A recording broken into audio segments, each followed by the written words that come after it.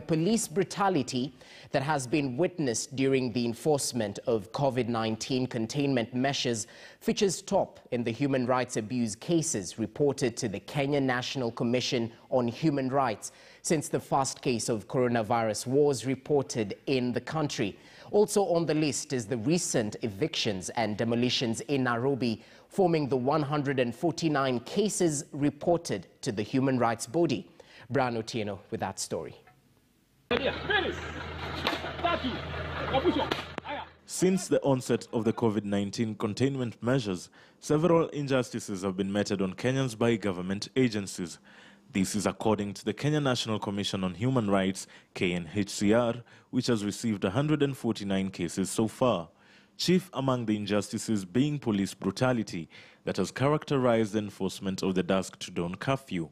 The citizens have been victims of police excesses.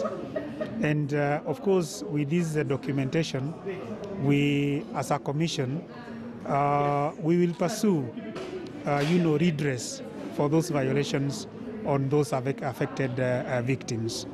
But according to the human rights body, brutality has not been the end of the transgressions of which the police have been accused. And we've documented a lot of cases where the police have turned the police stations into extortion dens.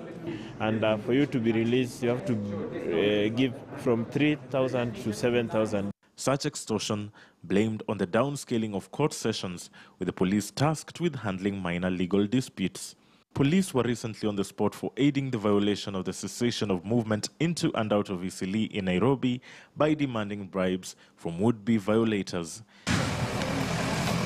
And according to the Commission, recent demolitions across Nairobi that rendered many families homeless, the latest happening in Rai, sound an alarm on impunity. You are very much aware that even the court sat on a Sunday and put on hold the impending evictions.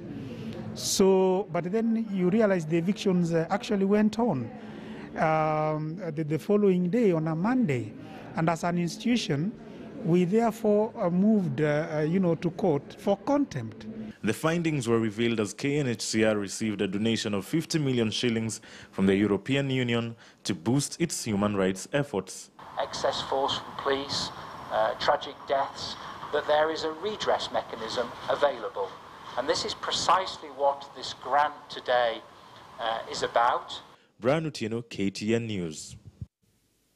Moving on, a month after